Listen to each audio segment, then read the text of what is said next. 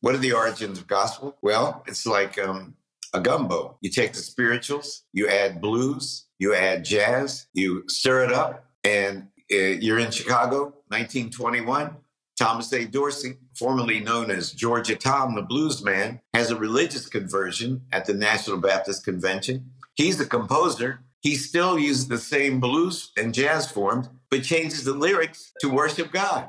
And Greg, it got him kicked out of the church. They said, don't be got devil music in here. Don't be pretending that that's religious music. And you know what made the preachers change? When they saw the popularity among the congregation.